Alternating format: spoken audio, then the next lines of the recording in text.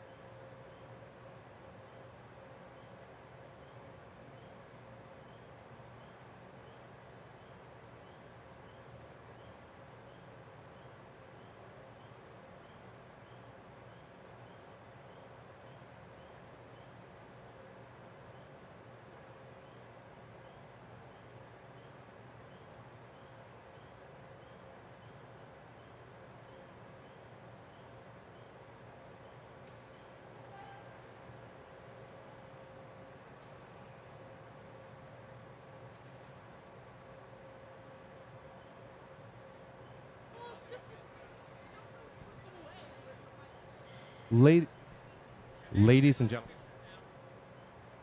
Ladies and gentlemen.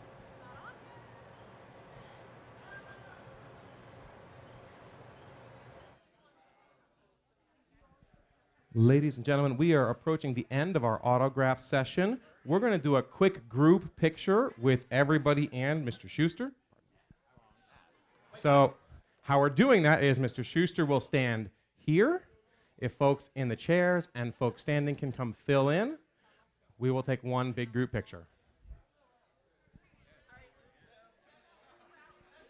The front chairs here are reserved for our younger patrons who are still here and those who might need a super up-close view.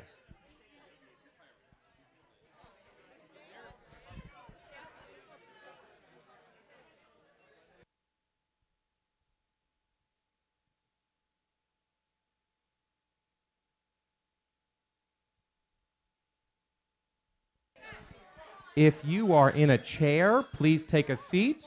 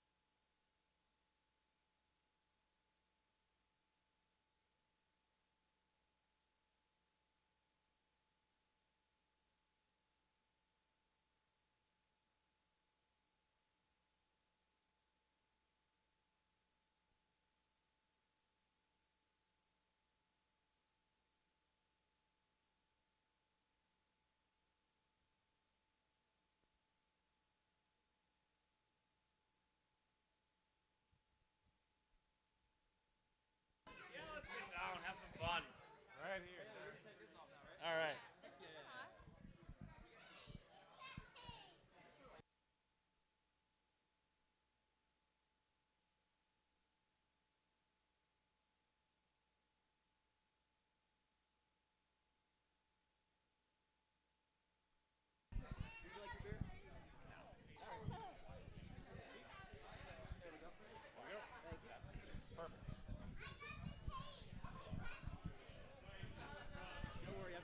No, it's all right. Should I test this thing? Oh, that was awesome. Hi, everybody. I got a fun little story before he starts asking me any questions. I have a 4-year-old who's just about 5, and he was talking to my mom last week. I was gone. My mom comes and takes my place at my house when I'm gone so much, and I couldn't do what I do without my mom and my wife being like the dynamic duo helping to raise our kids when I'm gone. But my 4-year-old says to my mom, Nana, I'm a little bit scared to go to kindergarten next year. She goes, why, Luke? Like, it's like, I'm scared of like being around other people and whatever. And she's like, Luke, you lead cheers in front of so many people all the time when you're watching Daddy Curl, and he goes, oh, I know, when I see a microphone, I just gotta get on it. At our curling club in Duluth, we have a podium that has a microphone, you can always go grab it and be like, give me a you! Okay, anyways, hi. Thank you guys all for coming today. Thank you so much for being with us, John. It's an incredible pleasure and honor to have you with us. We do have a few questions from the audience. Would you like to get started? No. I mean, yes. Oh, great. I'm gonna make this guy earn his living tonight. All right, fair enough, fair enough. All right, first one we got. What is the best and most fun thing you've gotten to do since winning the gold medal?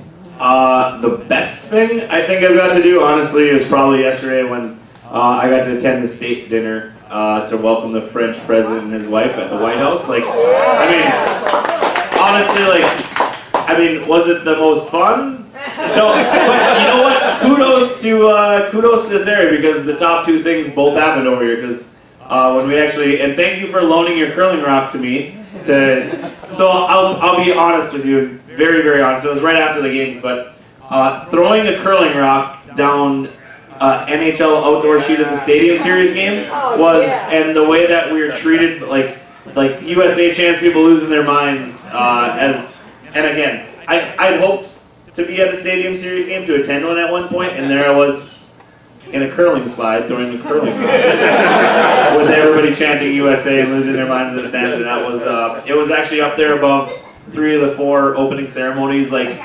moments. I just can't tell you, because, you know, being part of Team USA is so special, and having everybody there being a fan of Team USA made it extra special. So. Absolutely, and being in Annapolis as well, home of the Naval Academy. Yeah, I mean, for sure being in the Navy Marine Memorial Stadium, I mean, only added to it, for sure. Of course. This one starts off with I Heart Shuster. Aww. You too. And what actually got you into curling, you know, when you were younger? So when I was these guys' age down here, I used to go and watch my dad curl. We had a 4-sheet club that also had an upstairs. And I would watch for an end or two, then we had a little pool room off to the side, and I'd go and play pool, or even, I think I was young enough where we were even just playing pool with our hands. And every now and then I'd be, Dad, I really want to throw one of those rocks. Your game got done early. Can I go throw? And he's like, no, son, it's men's league.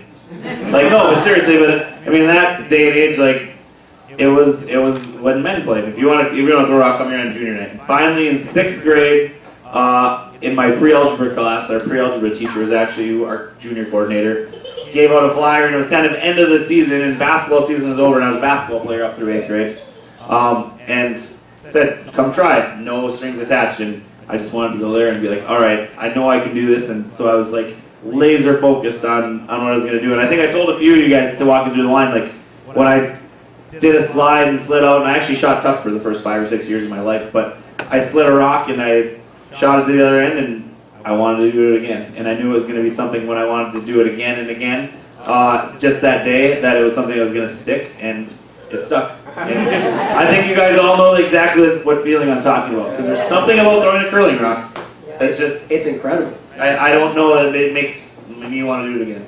Yeah, even like, I can hit a bunch of golf balls, and yeah, when it's going good, I want to hit another one, but when it goes bad, like, I want to put the clubs away. That never happens with, well, not often with curling rocks. Oh yeah, I've hugged a few in my day, and sometimes I'm just like, you know what, I'm done. Yeah. That's all right. This one's for our very own J.R. Gross. How will the 5-rock rule affect the game going forward? You know, I don't think you'll see it affected much at the club level. It'll affect it a lot at our level, because there's going to be, you know, you can generate 3-point ends at our level very easily by using corner guards strategically and stuff. But at the club level, I don't think it'll matter too much, because you're not usually, a lot of the times, you're not necessarily peeling rocks in front of the house very often anyways. But it's actually really a lot of fun, and there's some strategy stuff you'll see right away that gets developed that, yeah, it really makes the game fun, and it doesn't change it much. Don't be afraid of it. I really like this one. Is Matt Hamilton as goofy in real life like we see on TV? He's as goofy as you want him to be. Like, no, honestly, Matt is I was afraid to play with him. I told this story at the USCA board meeting last week.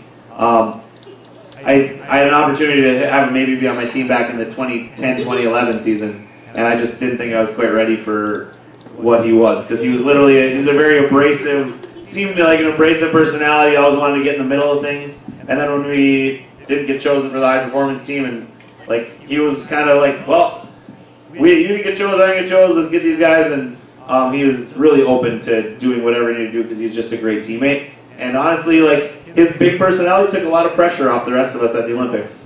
You know, instead of like, you know, the world coming after me and the trolls on social media, they were having more fun watching Matt Hamilton's mustache win or lose. So. Truth. That's dead serious truth. I'm not even joking with that. What do you focus on most in terms of off-season fitness? And what would you tell a new curler to focus on? So for me, my off-season fitness, like actually since the Olympics ended, it was like all this eating and drinking that's going on.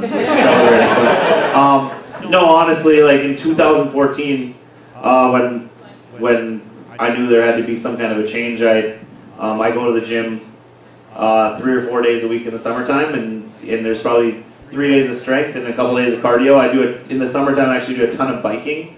I have like a commuter bike, and we have a Burley trailer, and I like to pull my kids and go for bike rides with my wife. And yeah, the last 3 or 4 years, I got a little bit more serious about nutrition stuff as well, which my wife and I actually do isogenics, which is like a meal replacement stuff, and that's like our baseline. So like you have a bad week, you have something to fall back on. That's great. I really like this one. My boyfriend needs some inspiration. How did you propose to your wife?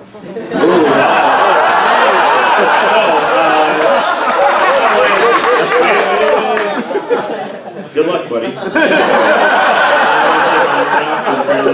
right, now it's off. So, my wife's family actually had a thing that she had an aunt and uncle that said you know, they had been together forever, like probably 15, 17 years, and they're later in their lives, like. And so, when are you guys gonna get married? We're gonna get married on some Tuesday. So they got married on some Tuesday, literally. The funny thing is, the courthouse doesn't marry people on Tuesdays. They had to make a special thing to actually marry them on a Tuesday. So an extra day. So that was it. I proposed to my wife on some Tuesday in October, and I was at her apartment that we were living in at the time. And but I was gonna make dinner, and she's like, "Oh, can I come help with anything?" I said, "Yeah. Like, why don't you? There's a bottle of wine. Why don't you go open it?" And she's like, "Okay, well." Where's the corkscrew? I'm like, oh, we had a drawer that we used to call the garage, like the junk drawer. And I said, it's in the drawer below the garage. She opens up the top one, and I'm like nervous now because I know she's gonna find this ring box. And she opens it. I'm like, no, honey, like the drawer below. Okay. Opens the other drawer. Oh, and I had the corkscrew like leaning on a ring box. Grabs the corkscrew and closes it. And there I was, and I actually it worked out fine.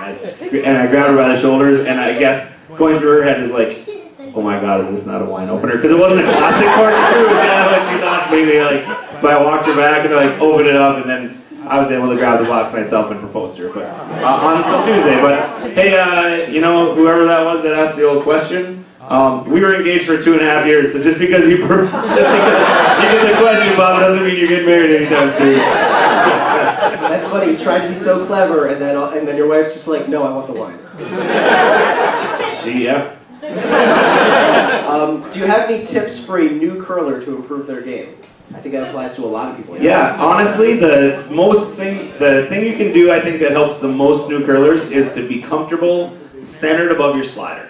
So, really, when you can get to that point where your slider, where you can be, like, honestly, even like, and I don't want you to go gliding up down the ice if you're not ready, like standing up, but if you can center your slider under your body and make it where you don't need to lean on anything else and use anything else, that's when you're now able to do the things like slide out directly at the broom and be centered, like, very good. But centered on your foot, and that's definitely, I'll show you for instance. So I was in an art class. In junior high, and you had to do caricature poses, and everybody would pose, and then our art teacher one day like stands on his foot, and he's like, okay, everybody drew caricatures, and there was you put a head and a body and a foot on one leg and one head, and the guy's like, all right, and he draws a straight line down from the center of your nose down through a straight line down, and if your foot wasn't directly under your center of your head, it was an incorrect drawing because your foot has to be directly centered. So I think that's like the best way, like you can even, like if you're helping someone with a new curler, explain that process to them, and obviously your foot's going to be slippery and it's tricky, but when you're sliding, you can get centered above your foot, will give you the best chance to have the most success at curling. Wonderful, thank you for that. What's your favorite beer? Free.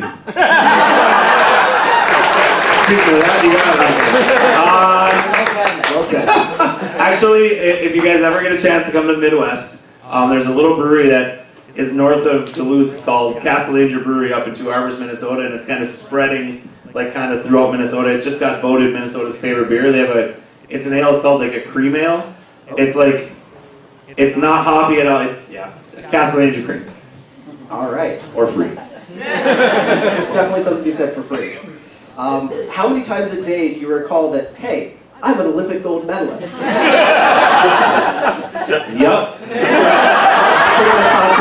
No.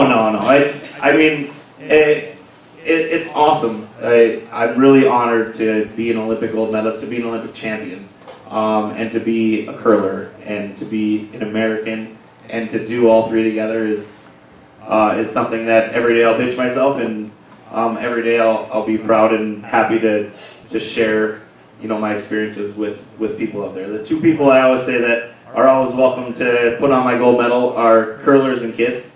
And actually, just yesterday I was with Megan Duggan, the captain of the women's hockey team, and she was 10 years old in Boston, and one of the gals from the 1998 gold medal winning hockey team from Nagano actually came and went and did something, and Megan got to wear this girl's medal when she was 10 years old, and she said from that day forward, like, she knew that was what she was going to focus on, and she put every ounce of her energy into it, so one day she could be an Olympic gold medalist. And it took her 3 tries at the Olympics because they got silver in 10 and 14, and then they finally came through and got the gold medal here in 18. And you know what? Whether it be curling or anything, if you can inspire kids to go after something with everything they have, that's something that I want to do. And that's why, if you've looked at my medal closely, the ribbon is very tattered, because I love sharing. You talk about the emotions that you felt while you were on the podium listening to the Star Spangled Banner.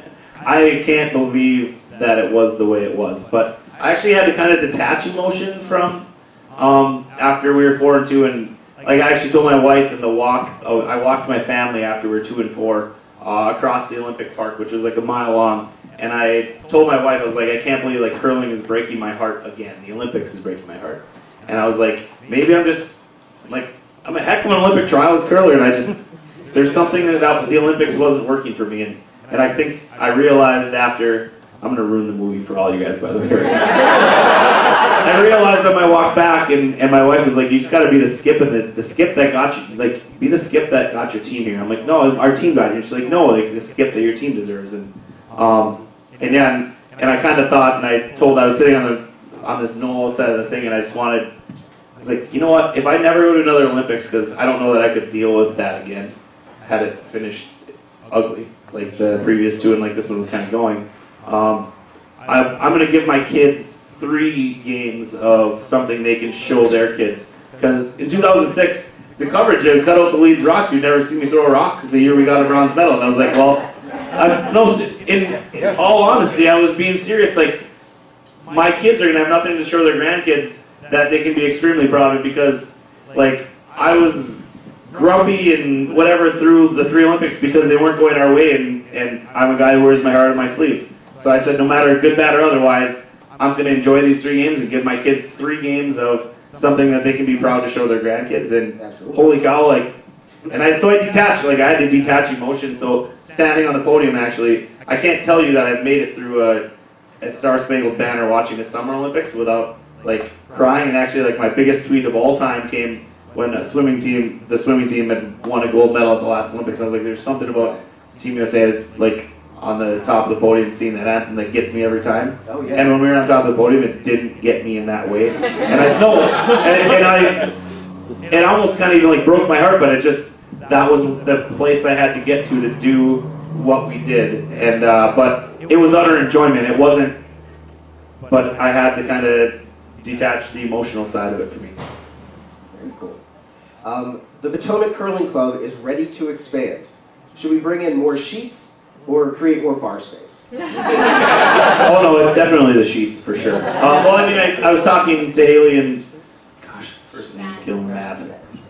Matt. You got to normally, sorry. I was talking to them on the way here, and they said that you guys have around like 300 members and 3 or 4, and yeah, you're definitely going to need more sheets if you're going to expand this place, because we're going to grow this game, and we saw the passion that exists for curling on the East Coast. If any of you guys actually even saw the social media pattern during that was going nuts while we were winning our gold medal, it was the Eastern Seaboard was insane, and I can't wait. Hopefully, there's the real estate space possible for the East Coast to do the expansion that I think there's definitely a hunger for it.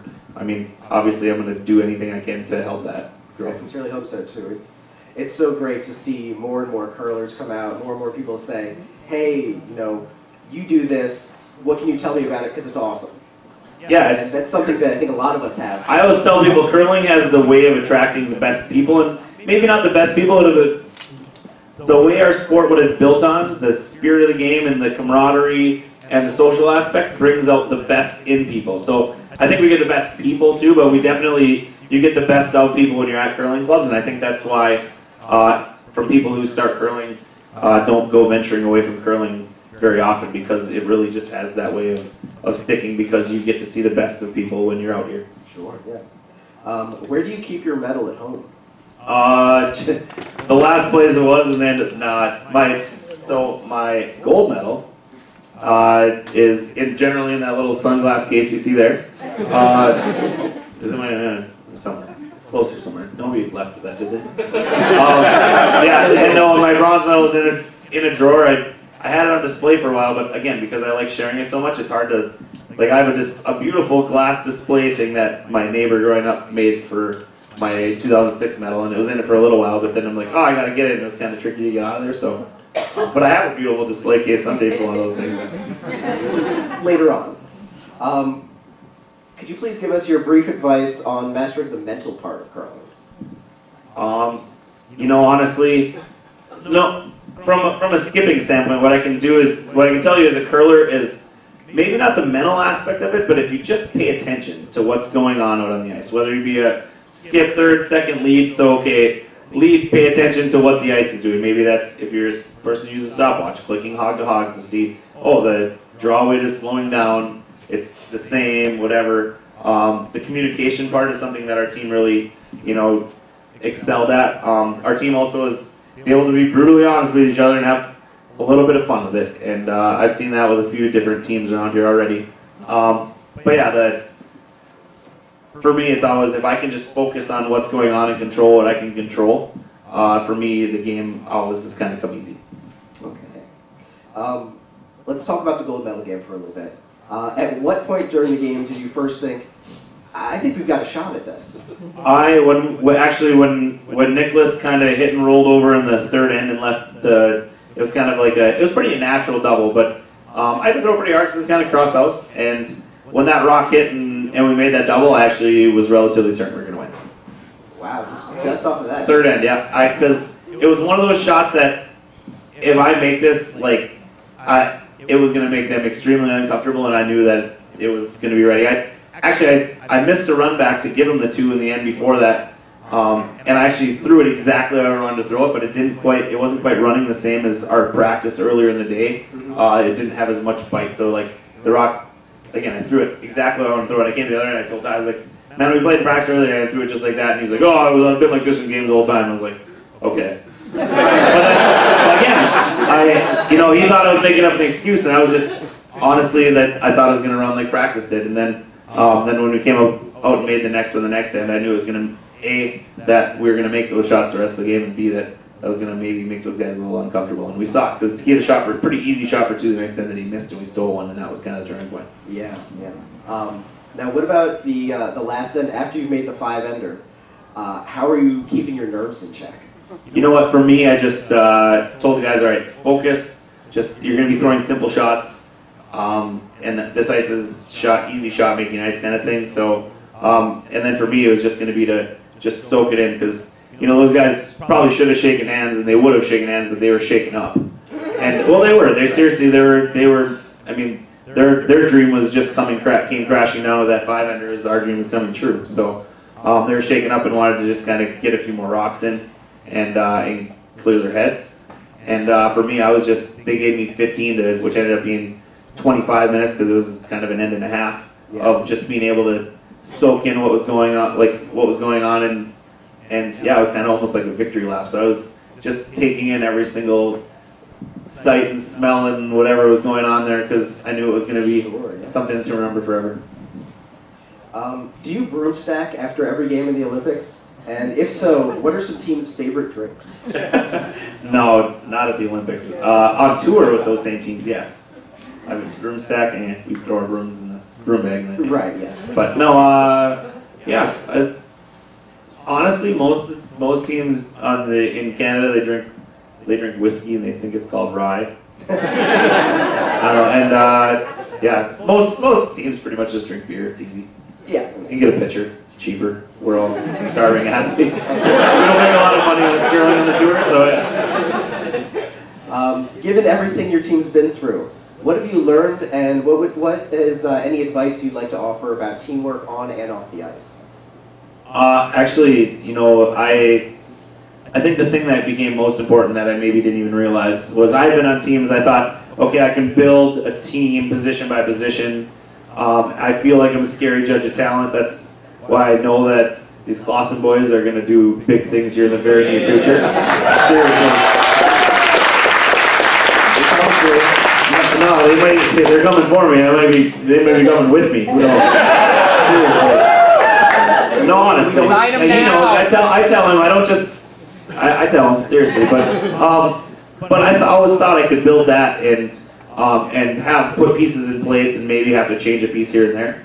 And but the longevity of our team this year made it where we had this now track record together. We played at 3 World Championships and have had our backs against the wall. Things like at the Worlds in Edmonton last year, we started 2 and 3, and we won 6 in a row. So when we saw, okay, we got to win 3 in a row and then maybe a tiebreaker and 2 more, like we won 6 in a row against these same teams just last year. So I think for us as a team, it was having that knowledge of what we had done together in the past, and that helped us maybe be more ready to do what we needed to do in the present. Helped you focus in a little bit better. Yeah, for sure. And again, our team, and we knew each other's like the goods, the bads, and the uglies of everything that we do, and inside and out. And you knew the thing you needed to say to this particular guy, or what you couldn't say to this particular guy at this particular time. Yeah. Okay.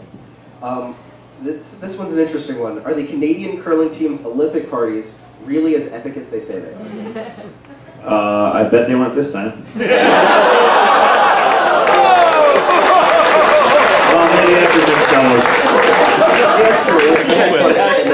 No, it's I just realized this when I talked about it at the board meeting, but we can even thank the Canadian guys, Team Cooey, for helping us get to where we got to, because we're actually playing at Continental Cup, and I don't know if you guys were paying attention during Continental Cup, but we were making everything, and they were like, we kept on getting these MVP chants from the teams, and Ben Hebert made the comment to somebody like, holy cow, if those guys come play like this at the Olympics, like they're going to win gold. And he was being serious when he said it. Yep. And that was something that like had us pointing out to each other, like even the Canadians think that we're the best team when we're playing our best.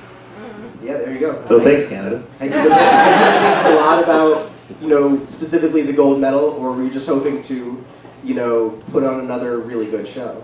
The only thing you can control is what you can control, and that's is going there and having, like for us, we talked about peak performance, and after we're 2 and 4, decided again that was kind of what I told you about, is being the best version of yourself and the person that that we've all trained to be, and that's all you can do, and whatever happens happens, and like you can't think so much about outcomes. You got to think more about the process.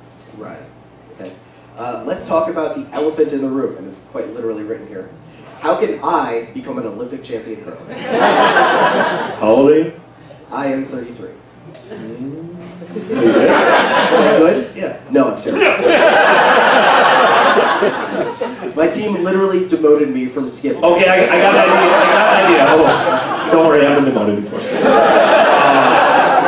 No, seriously, I was playing 3rd on Team Fenton the year we won the Olympic trials to start the year. And after our 4th event, halfway through Utica, I played like the worst game of my life. And, like, going back to playing lead, Shuster. Okay, I got demoted at Utica too. Okay, maybe you have a future.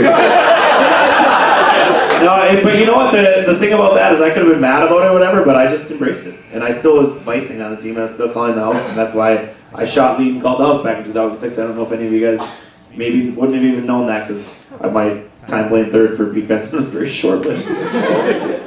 But it actually helped because he would have trouble, like, honestly, I would miss a couple shots and he'd be, like, angry with me and couldn't even, like, focus to throw his own shots. And then, you know, Sean missed shots when he was playing third and I was playing lead. I was like, yeah, Sean sucks, let's focus on making your shots. I couldn't say that when I was missing them before. No, of course not. All right, last one we've got here. He doesn't suck, by the way. That's what I would be able to say to him. I want to clarify that. Last one we've got here. If you had to leave a message on one of our rocks, what would it be? John. You know what? I think it would just be believe. Believe. And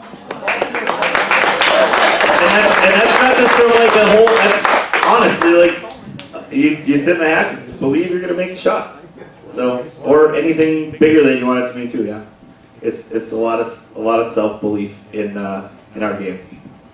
All right. Or maybe it would just say hard. I did write that on somebody's rock, didn't I? Yep. Hey, there it is. That's usually what I say when I let it go. All right. Well, do you have any other questions that people forgot to write in? Yes, Alan. When's the movie coming out? Oh, yes. If it goes as scheduled. No, we haven't actually signed with anything yet, but we're probably pretty close to that. And if it, no, seriously, like seriously. All right. I would say if it got out by 2020 would be really good. Like they're shooting for like holidays of 2019, but That's not bad. but these are also like investors. They're not actually like the movie side. So these are the guys with the money. So we'll get made. So, dream casting. Who do you want to play you?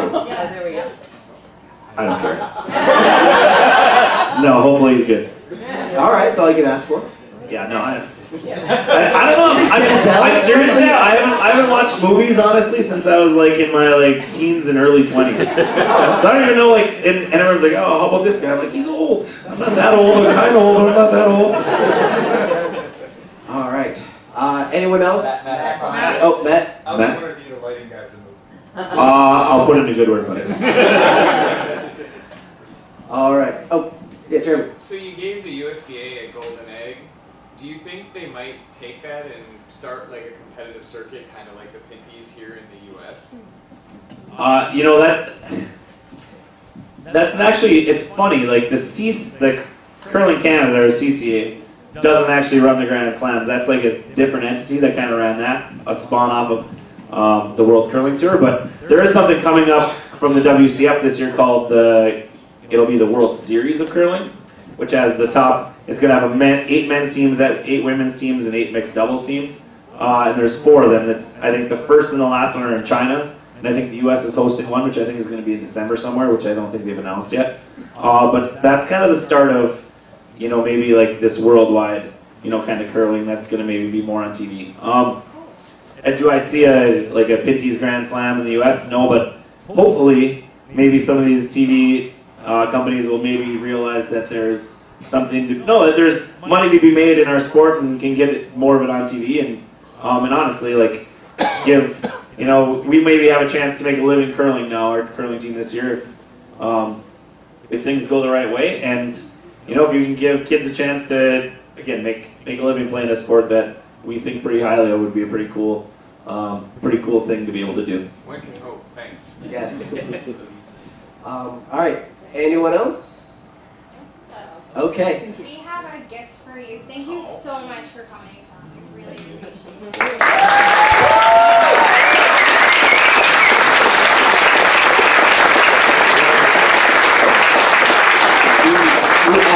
it. We really appreciate you coming by, taking the time to talk with all of us. It really means a lot, not just for the club, but for, the GNCC, curling as a whole. Just thank you so much. Thank you for everything you've done.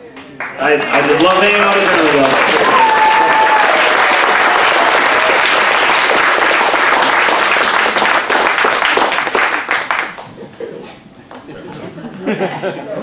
Here we go. Oh, sorry.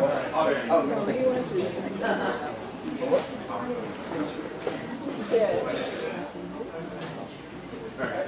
A big thanks to Haley for making this possible.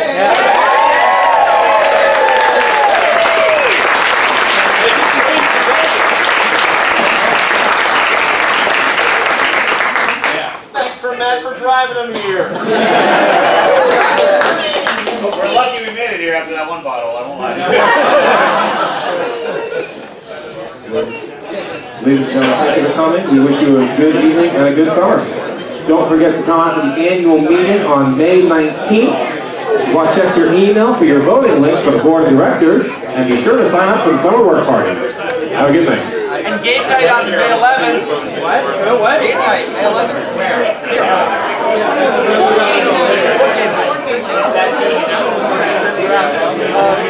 Mostly people are Facebook?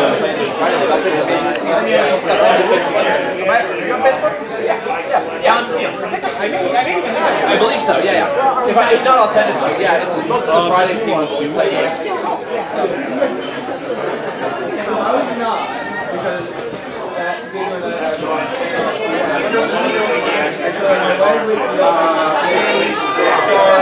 you want me to spoil all the family stuff. You don't understand. So I was trying to watch it, she's like,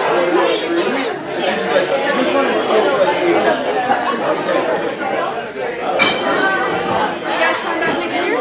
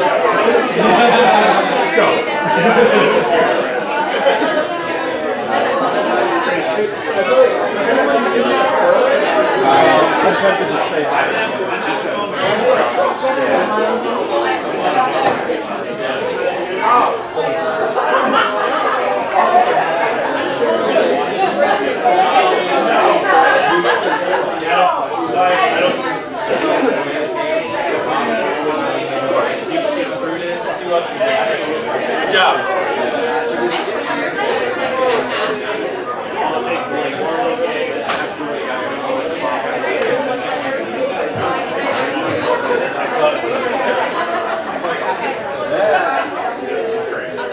What's that? Absolutely. They'll have to break stuff down for the box.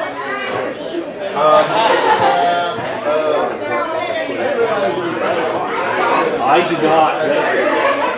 You were wondering what it was, and it wasn't one of those things. No, I'm postulating maybe. Now, there are many people that obviously you're in the hot seat, so yes, indeed. So which one of our rocks did you throw at the names? Was it an old one? No, Like there's one of our new ones? one second.